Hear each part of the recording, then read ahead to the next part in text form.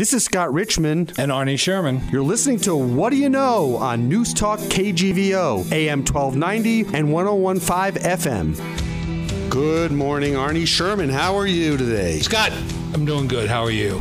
I'm great. You know, this past couple of weeks, there's been a lot of, change in the new administration coming in. Lots of executive orders signed, and a couple of, more than a couple of them controversial. But given our guests today, who are in the solar energy business, I thought we'd review some general facts and information about, the energy sector, and, as a good lead into our guests coming in here. Arnie, lay it on me. What do you know? Well, I don't know that much. We did this show a while back with former Governor Brian Schweitzer, who, wrote a book about energy, so I know a little bit about that. But, there's a lot of controversy. The president signed an executive order, reinvigorating the Dakota, Access Pipeline and the Keystone Pipeline, which, are controversial for lots and lots of reasons. Right. We're not going to get into that. And there's a lot of continued discussion and debate in the country about fossil fuels. Remember drill, baby, drill? Yeah. Fossil fuels versus alternative energy. Right. What's interesting is 2/3 of Americans support the continued and rapid development of alternative energy, as compared to fossil fuel. And we need to do more than we're doing. I mean, we're doing pretty well. We now have in the area of solar, there are more than 1 million solar power installations in the United States. And to give you a comparison, at the turn of the century, in the year 2000, there were only 1,000 such projects. Now there's 1 million. 1 million projects producing 27 million gigawatts of solar energy.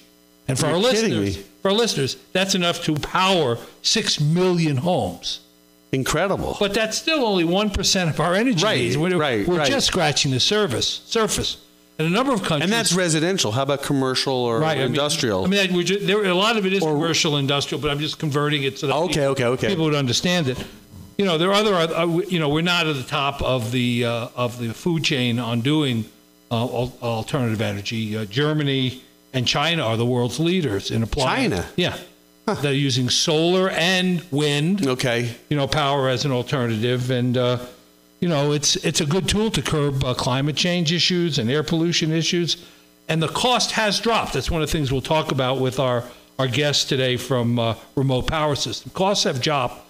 The biggest fundamental issue that still has to be grappled with is the whole storage issue, power storage. Because, for example, with solar, you only produce it when it's sunny. Right. How do you store it efficiently so that when it's nighttime or Montana winters, we don't see the sun for 3 months, what kind of batteries do you develop? And there are some technologies now that are put in play. And in fact, Tesla has a huge battery storage project that they're doing, in the United States in order to create batteries that are economical and that can be used commercially and residentially to store power so that it can be released when solar doesn't work. And if that, comes to fruition and develops as I think it will, then you're going to have a much more of an interest from a cost basis and an environmental and air quality basis of not drilling, continuing to focus so heavily on fossil fuels. And we should ask our guests this, but is it safe to say or to think about it, storage of energy similar to storage of data in the sense of how they were able to shrink down the size of the medium? Yeah, well, I think that's absolutely the case. Over years, right? Make it lighter, faster, and more efficient. Right. Well, there's a new electric car that's coming out. Right. And I forget what it's called, the FF91 or whatever, but it has a 400 and something mile range on its battery. Right. The battery produces 1,000 horsepower. Oh my God! And goes 0 to 60 in 2.9 seconds. I mean, it's battery powered. That's huge. I mean, that's a big advancement over the first electric cars that came out. The Prius. And it almost doesn't matter what it weighs because with that efficiency, it's like a tank of gas. Yeah, I mean, it doesn't stretch the imagination to think in 4 or 5 years you're going to have a battery that's going to last. You won't even have to think about it. 1,000 miles and gives you complete fuel efficiency and You don't have to worry about all of the problems of oil and diesel price fluctuations. I mean, it's clear it's not going to go down again. Oil and gas prices are going to start going up again. And, and you felt the squeeze as I did when gas was up over $4 a gallon. Right. And this way it's a good counterbalance to it. So I'm responsive in hearing about what's going on in the solar industry and how much response there is. Yeah, how much response there is in Missoula to the proposition of deploying solar energy as an alternative to regular gas or electric or propane or. These guys have I know just from a little bit of my research that these guys have an interesting take on it with respect to how they are selling it, charging for it, and creating a recurrent stream of revenue. Well, good. Let's get them on here and talk to them about it. I'm looking forward to it. You are listening to What Do You Know? Our guests today are Ryan Tolley and TJ Fight from Remote Power Systems. We are presented proudly by Don Maddox, Glacier Sotheby's International Realty. Back after this with the fellows from Remote Power Systems. All right, we are back with the gentleman from Remote Power Systems. TJ, Ryan, welcome to the show. Thank you. So tell us a little about what your sweet spot is. What do you guys really do in the solar area? Right now, the majority is homes, solar for your homes. Solar for your homes. We do commercial as well, and as our company is growing here, we're getting into manufacturing some products and different things as well. Of your own proprietary products. Yes. So I'm a homeowner. I'm angry and I'm ruffled about how much my power costs are. I read your ad. I call you up. What's your pitch to me about why I should, put a solar installation into my home? Well, it's pretty simple financially. If you look at energy costs, historically have gone up for decades. You can go back almost forever, and they're traditionally going up and up and up. So when you get a solar system, you're basically levelizing your cost for power. Right. And a lot of times I'd say, if we could come and install a gas spigot on the side of your house, and it's maybe even 10 cents a gallon more than what you're paying now. Right. But I guarantee it won't change for the next 20 years. Is that worth it for you? Sure. Yeah, and it's basically the same concept. And what's the difference between your role, Ryan, and TJ's role in the company? What do you do? You do the same things. Well, he's sales, marketing into the deal. I'm a nuts and bolts guy. We assemble the systems. So we assemble the systems, make them work. He's the wizard. Design.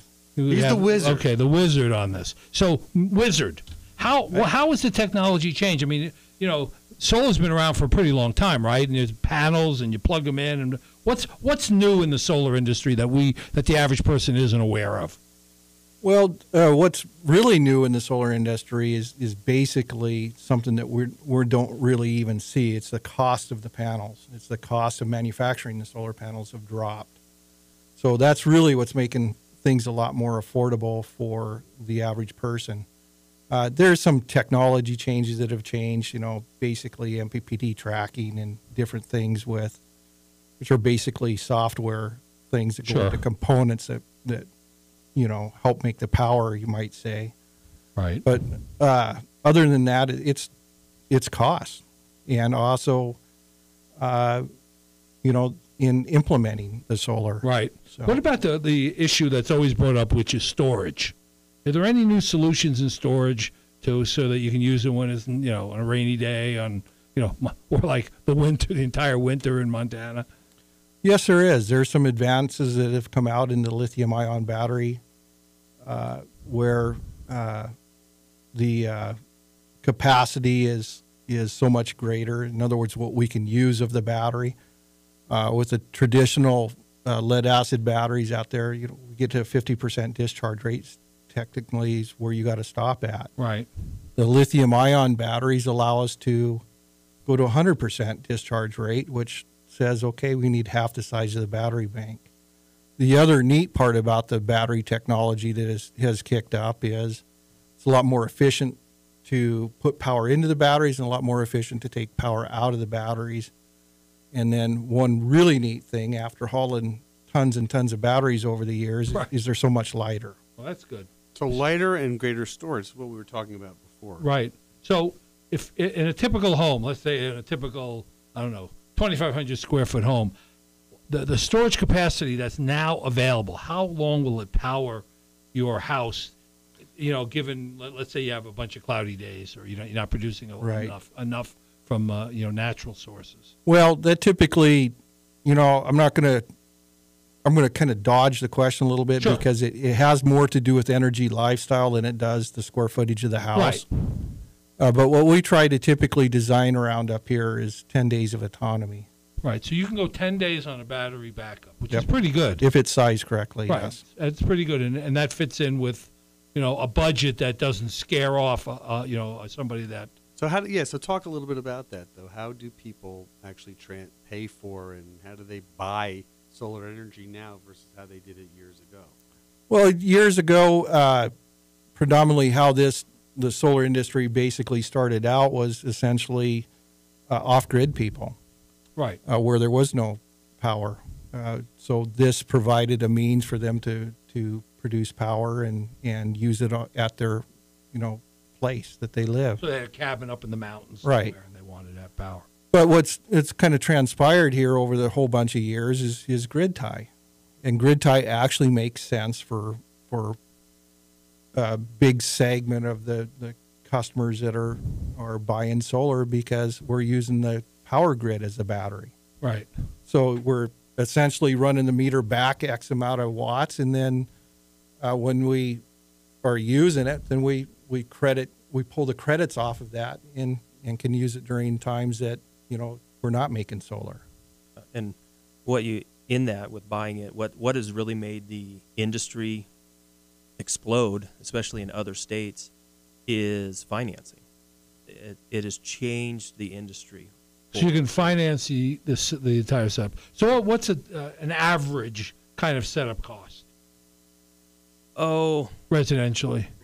If we're talking a 5 kilowatt system, I think you're looking somewhere between $15,000-$17,000 on a rooftop. But that can also where it changes and where the discussion changes. I start throwing out numbers like that scares everyone. Right. Right. Yeah. Well, yeah. But when I can say, hey, we got a financing package for you, and your bill's $100 a month, but we can provide you the same power with solar for $100 a month, or for even $90 a month. Sometimes we can get it below what cheaper you're paying.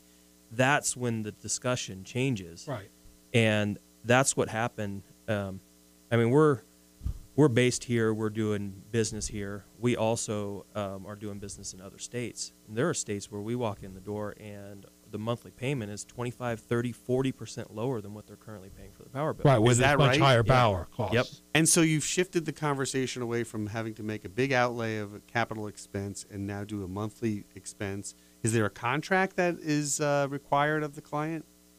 Just our installation contract, and then the financing is not with us. There's all kinds of right. third parties. So this is like the difference. This is like the difference in the audio industry about the old days when you had to buy a car before they had leasing and rent programs. Yep. And well, that's a good question, Arnie. So when you buy technology in 2017, what if the technology changes in 2020? Can you get new technology, new batteries, new panels? You can. Would you? I wouldn't. If it's still producing the power you need, why go? Right. Okay. Get more expense. How often does a system in a residence need servicing? Hardly at all. Right. Some cleaning, maybe. Or could it maybe some wire gets disconnected somehow in a windstorm or something? No. So it's pretty. Once it's installed, it just goes on its own. Very rarely.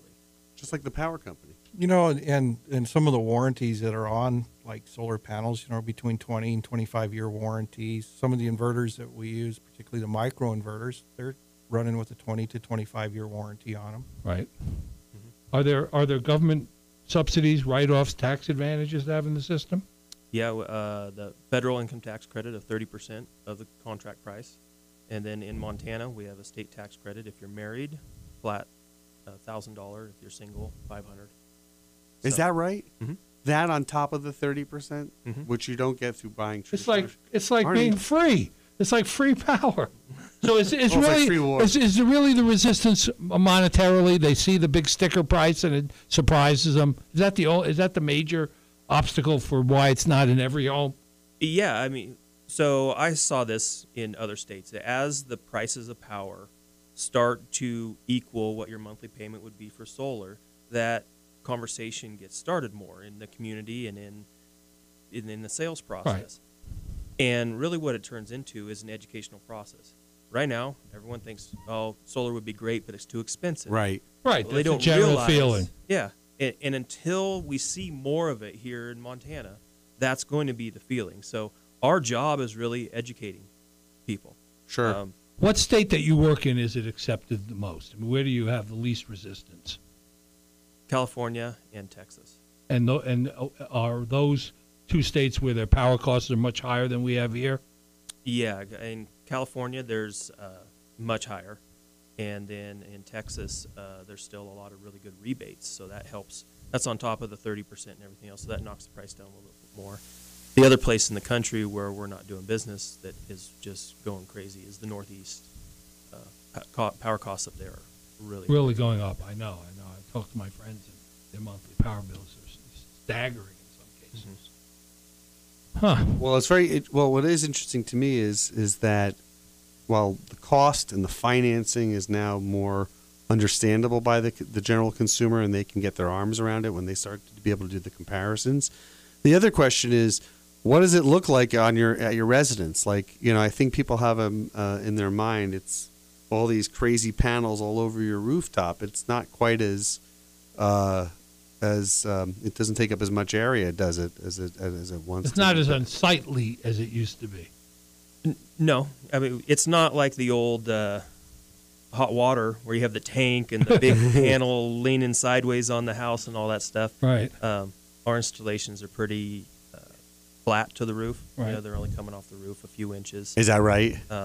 We can get, for people who are concerned about the way they look, we can get solid black panels. So it just looks like... Really? Yeah, it might look better with your roof color. How long does it take to install in a typical house? Generally, if all the stars line up and everything is going good and all our equipment is here, we can generally get on and off a house in one day. Really, that's pretty good. Some days we might roll over to the next day. Huh. That's pretty good. So let me ask you this: what's the resistance? You're talking about residential. Shouldn't this be the same economic, formula for commercial use and for office buildings and factories and plants and that sort of thing? Is it the same economics apply? Yeah. The only difference would be the utilities. Sometimes they have different rates for commercial than they do versus residential. Right. So it's just a matter of getting a hold of your bill and doing an analysis to see, how it's going to work for you. Sure. But there seems to be, from, more resistance to them in commercial installations. And I'm wondering, is it the cost still for them, or is it other factors that come in on the commercial side of things? No, the cost actually on a per watt basis, if you're installing flooring, it's per square foot. Right. Is actually less because the economies of scale. Right. You're putting in a bigger unit and amortized across more. I guess the only barrier that we have here right now is the fact that we have a limit on the size of system that we can install. So, and that's, I think that's before legislation right now to increase that limit. Mm-hmm. But that could be a barrier, I guess, for someone if they need a 300 kilowatt system and they're only allowed to install 50. Right. And most of the rural electric cooperatives have us pegged down to 10 kW. Right. Which, nowadays that number is kind of out of line because the average size of the solar array that we're putting into most places is approaching that number. Right. So is there a way to make change? I mean, is there an advocacy group that's pushing for legislation to make changes in that? Yes, there is. There's the MREA, which seems to be, kind of in the forefront of some of this stuff, and there is some grassroots stuff that's kind of moving that way. So how does solar compare to wind installations? I mean, cost-wise, cost-benefit-wise, somebody comes to you and say, well, I also have a lot of wind up in my property. I'm thinking about putting a, wind turbine in or one, they have some small ones. How does it compare? Well, there's a couple things with wind. Wind is really a microclimate related resource. In other words, we have put wind generators up in the past that, we have two of them that are separated by a quarter of a mile, and one guy looks down and sees the other guy's wind generator is always moving and his isn't. Right. So then we've gotten phone calls over that over the years, and he just happens to be out of the wind. Solar is a lot more consistent than wind is. In Montana, you can easily get into a place where there's too much wind for the design of the wind generator. So it's really kind of a careful deal. It really has to be investigated before we do it. Right. I've even heard when I was looking at wind or solar on my house, somebody talked about, well, you have dirty wind where you live. I didn't even know what that meant, but I assume that means it's inconsistent and moves in different directions and that sort of thing. And it's something that we do. I mean, we install, quite a bit of it, but on the same token, what goes up eventually comes down, and it's mechanical, where solar panels, hey, they just sit there and make power. They sit there, right. Let me do a quick ID. You're listening to What Do You Know on Newstalk KGVO. Our guests are Ryan Tolley and TJ Fight from Remote Power Systems. We are proudly presented by Don Maddox, Glacier Sotheby's International Realty. It's always a mouthful for you, but you're doing It is. Arnie, next question. Well, who are your competitors? Who's out there doing, that you have to pay attention to? No one? Well, don't say that. Well, we have Scott and I were going to announce on this show that we have competitors out there, but and things like that. But I mean, really, what we do as a company we can encompass the full spectrum of everything. In other words, we can install the solar, we can install the generators, the inverters, the whole 9 yards, where, other companies will have the generator company be a separate company. They're a solar company, and then it really gets to be a crazy deal. The other couple things that we do is one is we're offering financing. Right. Okay. Or the ability to get financing. And the other is the fabrication into the deal, what we're doing. We're building what we call a power pod right now, which is a ballasted solar array. So we essentially... Wait a minute, hold on, TJ. What does that mean for the layout? Very complicated words. Well, it means that we're not digging a 6 or 8 foot deep hole, filling it full of concrete with a pipe sticking out of it. That takes... our technicians at least a day of heartache to get that put into place. Right. So this is above the ground. This is above the ground. It's engineered, stamped. So it is a truly designed, legal, basically 2 kW solar array. So are you designing these yourself, or you were in collaboration with other people working on this? We design these ourselves and build them ourselves. And then we have engineers, look through the whole thing as we do it. So we still have to get a stamp of approval on it, which we have those stamp of approvals, and we can basically run out in one day, set a bunch of these if needed, or 1 or 2 or 1, wherever we need to basically do it. It keeps us off the roof, makes the solar installation a lot cleaner, a lot easier. Sure. And how much area do you need? Well, the solar array for one system basically takes up about a 10 foot by 10 foot square. Right. And that traditionally powers how much? That's a 2K array, which generally we're looking at the average of probably 3 or 4 of those, Ryan? Yeah. Depending on the customer and the customer's needs. Yeah, but if you're these bigger houses that are built on ranchettes, a few acres. Right. Typically you're using a little bit more power maybe than the average home. So you're going to need a 6 to 8 kilowatt. We go into the neighborhoods, generally a little bit smaller homes. Maybe a lot of these newer neighborhoods are built more energy efficient. Might need a little bit smaller of a system. Right. Are you able to go into existing developments and to do a spec for okay, there are 15 houses here. How do we get everybody on the same feed, I guess, or energy system?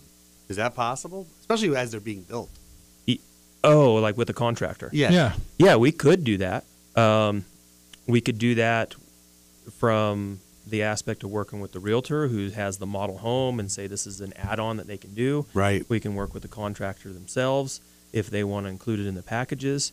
There's lots of ways. I mean, there's big national builders like D.R. Horton and companies like that, right, that put packages together like that. Is that right? I have approached some in the past. Nothing's ever materialized, but it doesn't mean that we couldn't do it. It's interesting, just this, here and in Bozeman and other places, especially Bozeman, where there's a lot more building. Sure.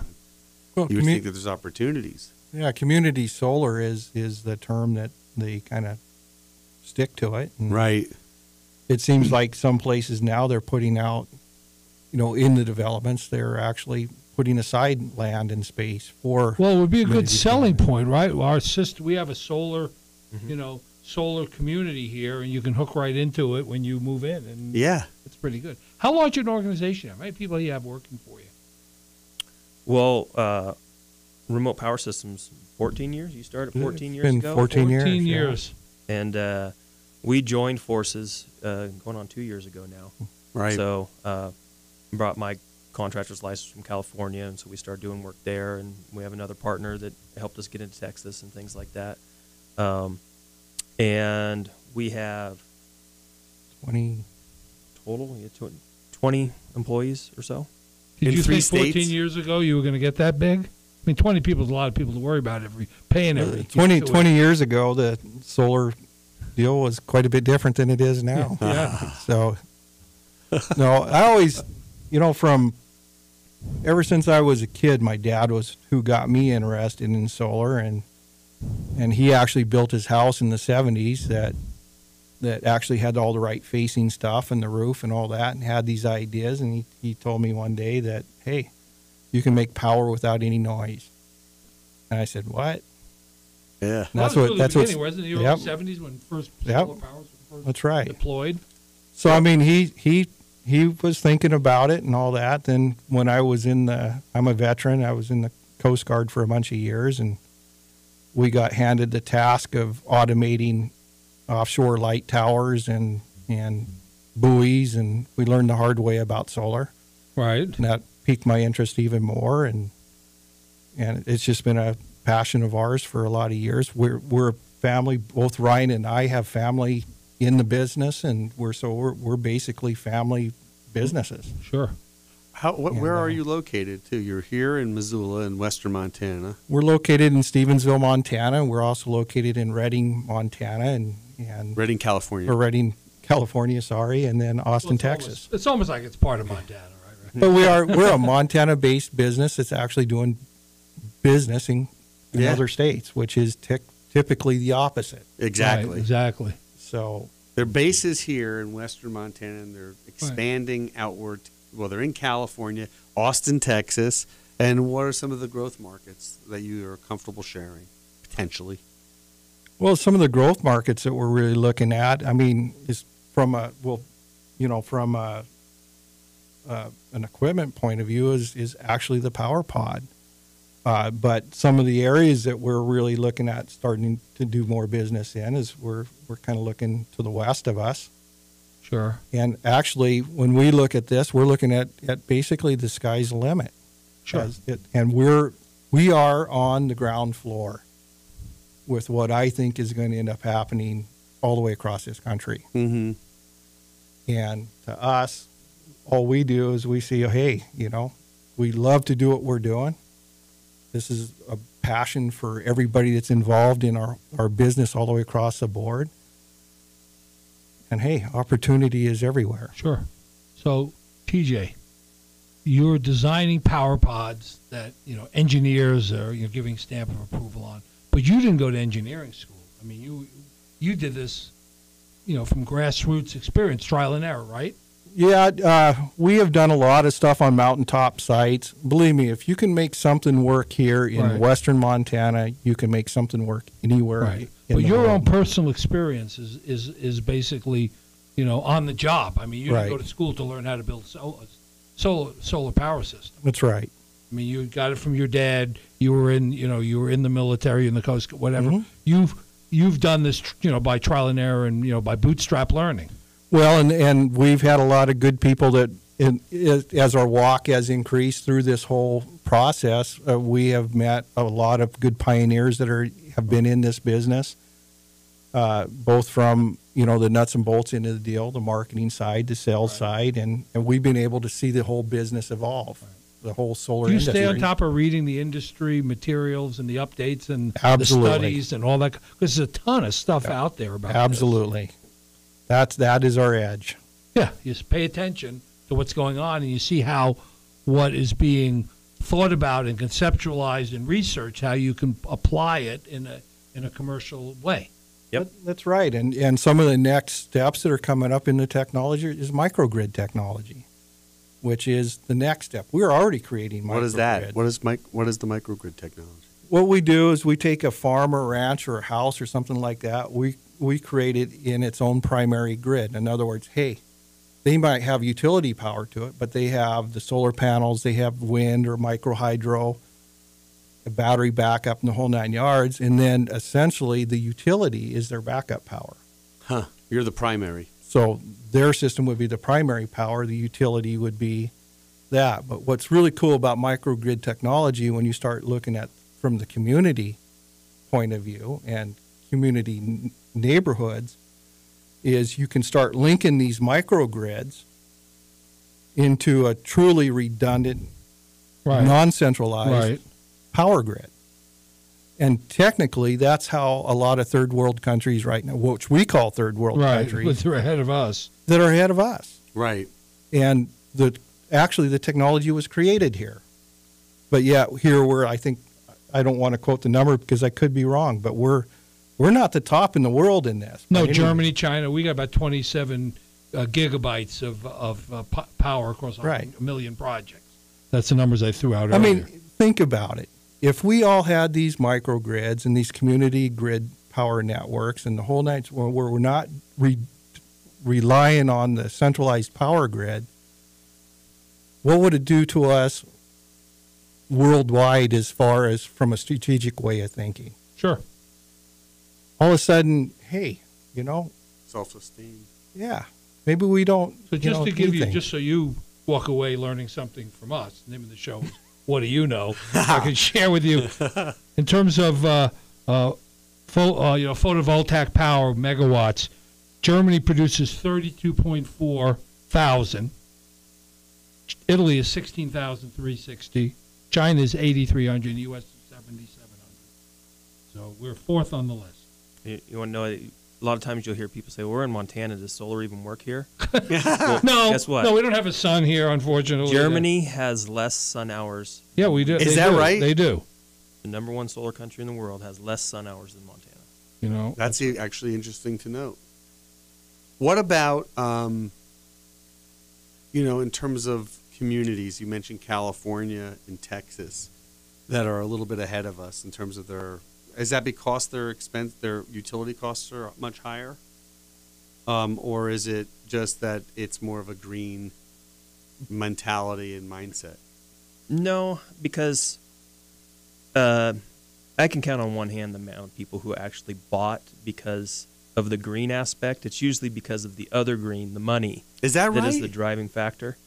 That's the line. The feel-good green is a byproduct. Sure. But when it makes financial sense, that's when everyone jumps on board. So, yeah, in California, prices for utility power are really high. In Texas, they still have some really good rebates. Other states, the same. And what happened in those states, also the reason they're ahead of Montana, their population is just so much bigger. So the big companies, the solar cities, things like that, they're moving into those states. And Montana's probably the last place on their mind, solar city. Right. They're going to go to other populated states and go there first before they come up here. Right. So that's also what has. Right. Well, and as we talked about where we rank, countries like Germany, Italy, Norway, Iceland, where the power costs are really high. Mm-hmm. I mean, it made sense. I mean, I think in Scandinavia, some of those countries are, maybe a majority of their power is now starting to come from alternative energy. We got Iceland where all the buses are alternative energy powered, and the power grids are supported by wind and solar and hydro and all those sorts of things, are good role models because they've made them work, but their economics are a little bit different. Mm-hmm. As our energy costs are going to go up. I mean, I don't foresee 5 or 6 years from now the public utility costs being low. I mean, rock bottom. They're going to go up. If anything, they're going to go up. And I'll tell you, the other thing that's interesting is, you know how people get really upset when they don't have their cell phone. They lost their cell phone, so they're not connected. Right. The most frustrating thing that I've ever experienced, and you've experienced, because we talk about it. Yeah, talk about it was when we lost that power 2 summers ago, when I think I first met you guys. Right. Yep. And a level of 3.5 days we didn't have it. 3.5 days, a level of frustration that knew no height of. There was no ceiling to how angry I got, because you're so dependent on it, and you don't realize how dependent you're on it until you don't have it. And I don't care. And you know what makes it worse is having a generator outside that's humming away, and like the noise pollution that it's creating. I know you can get inexpensive or cheap inverter ones or what have you, but it's just everything falls apart when that happens. So Scott, let me sell you a solar power system. It's got not only I talk to these guys. effective, but you got 10 days of backup. You're never going to have this problem again. Your frustration is gone. Whatever. We can talk about that later.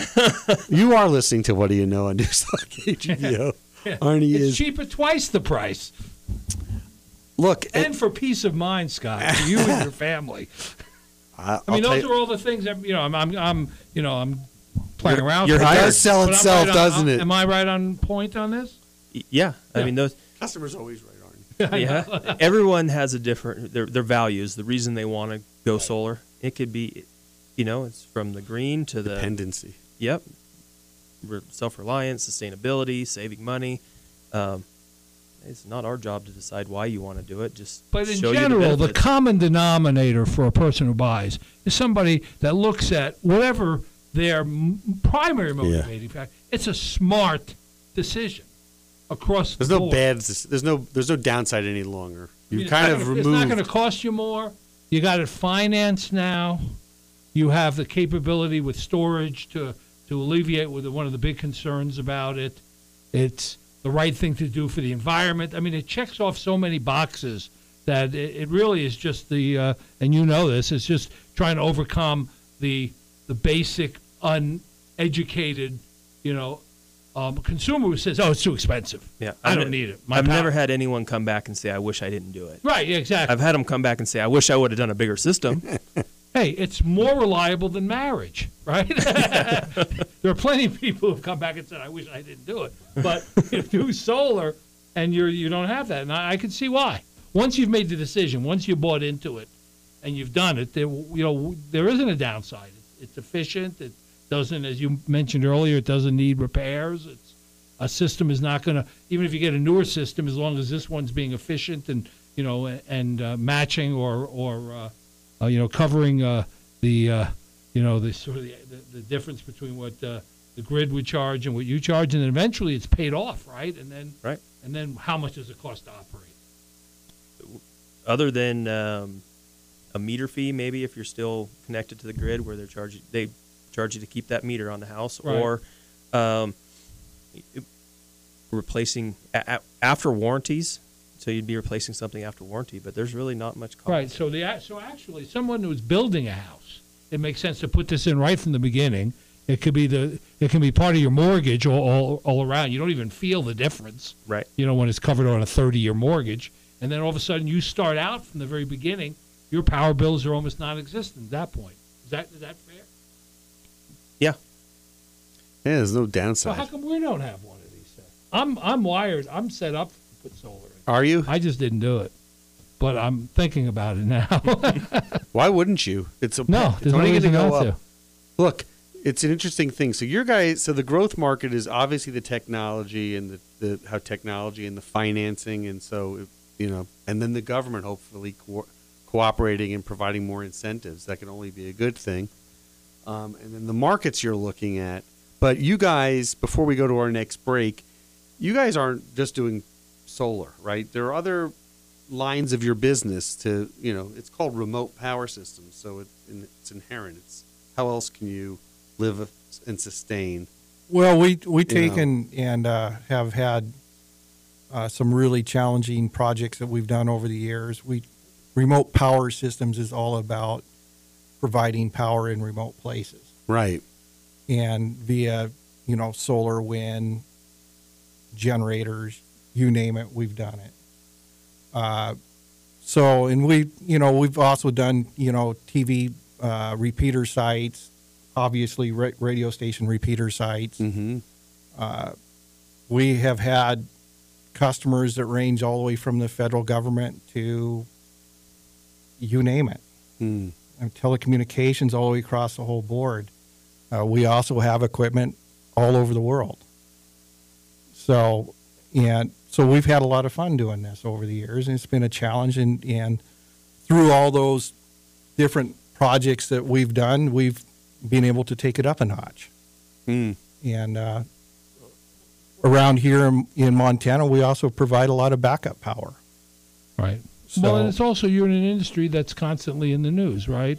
The whole area of, fossil fuel and energy and alternative energy is constantly, on the front burner of almost any kind of public conversation. That's true. And like Ryan was saying earlier about, people, why do they do this? Well, one thing that I like to put onto this deal is put a value on the reason why you want to do this. Look at that value. If you want energy security and sustainable power, in your mind, put a value on it. Sure. Well, say it's worth I think you made the right, phrase, energy security. That's right. You know what it's going to cost you. That's right. And it's, not going to get shut off. Right. It's not going to be some blowout somewhere. We have to take a break? Yeah, we're running off to a break. We will be back with our final segment. You are listening to What Do You Know? Proudly sponsored and supported by Don Maddox Glacier Sotheby's International Realty. Back after this. Okay, we are back. So, Scott, when we were off the air, you asked me, why didn't I put solar in my house? Let me tell you, don't ever build a house. Yeah, you built a house in 2010, right? And when you start off at the very beginning, you have a budget, right? And so you start picking, all of a sudden, you're picking, hardware and, flooring and wood trim and, countertops. By the time you get down to the very end, my decision was, do I put a driveway in or do I have solar? We're out of money. Is that right? Yeah. So, you gotta get to with a contractor to begin with. So he says, okay, your house is going to cost you $400,000 to build, and it includes solar and all that. So it's not on that list at the end between a hot tub, a driveway, or some of these other things. Yeah, of course. So anyway, that's why I don't have it, but I'm wired for it. So you are, but you guys are spending some time working with contractors and builders to try to be part of the process as they're speccing it out and designing versus aftermarket. Absolutely. Right. And that makes the most sense. If it's integrated into the system,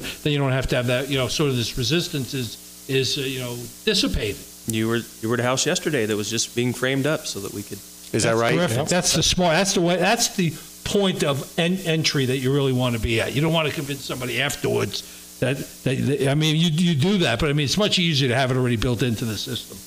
Just like they do when you go to you go buy a car. You say, well, you can get one that's electric and it's all ready to go, and it's about the same monthly payment, and you make some other. You decide whether or not you want to have a Bose speaker system or you want to have an electric car. Talk to us about portability. Like, what are the technology advances and developments that will allow people to take power with them when let's say they're doing an event or a fair or a camping trip or what have you? Well, with our manufacturing that we do, we also build what we call the Power Cube. And the Power Cube is basically a total system that's self-contained, including, a backup generator if needed to turn on and turn off based off of battery voltage. But the power pod is also basically the same way. It can be portable. Any of these systems, the power pod and the Power Cube, if you move or you're in a building or a place that you don't necessarily own, right, you can take them with you. And we designed that years ago because, we seen a need that was that was needed there, particularly in some of the rental markets and some of the other stuff. So, I mean, we also have commercial companies that purchase these things and use them for all different types of things. Well, are there any franchises out there that are using this? I mean, does somebody like, Popeye's Fried Chicken or whatever decide they want to install solar into all of their franchise operations? There are. I don't know them off the top of my head. Okay. We have had conversations with different things. So it would make a lot of sense in that kind of relationship. Even using what we're calling our power pods, we've talked to some restaurants about having them out there as your shade structure, and we could put a table around it, and so you got panels over the top that we wire back in. Well, it's Is that really right? good in restaurants. The last thing you want is to have a restaurant have a power failure when you're in there trying. And I've had that happen a couple of times. And for businesses, I mean, it's great for marketing. Sure. Right. So how does somebody who's listening to the show who said, I really should do the solar installation in my house, how do they get a hold of you? What's the easiest way? Well, the easiest number to remember is of course the 406 but 207-1414 number. But one of the really good ways to get a hold of us is just go on our websites. Which is? We have remotepowersystems.com and sunonenergy.com. And what's the difference between the two sites, just so we know? Remote Power Systems has a lot more of the off-grid, the remote power system Right, type of remote, stuff. right. And Sun On Energy is geared more to, I would say, the homeowner and grid-tied systems, Sure. things like that. So it's targeted a little bit more for the other states, remote power systems. Ex-Montana. Right. All right. Well, TJ, Ryan, it's been great having you on here. I've learned a lot, and you might have made another customer, so it was worth spending the hour with us. All right. Absolutely. Thanks. Thank you. Our guests were Ryan Tolley and TJ Fight, partners in Remote Power Systems. You can find them online at remotepowersystems.com or sunonenergy.com. You can call them at, what is it, 406 240-1414. 207-1414. I screwed it up. Let's do it right one more time, because now 406-207-1414. Scott, we'll see you next week. See you next week, Arnie. Thanks for listening, guys. Thank you for listening to What Do You Know? I can't wait for the next show, Scott. I'm excited too, Arnie. If you'd like to suggest a guest, send me an email at scottrichmond@townsquaremedia.com. We'll see you next week. And thanks for listening to Newstalk KGVO, AM 1290, 1015 FM, and newstalkkgvo.com.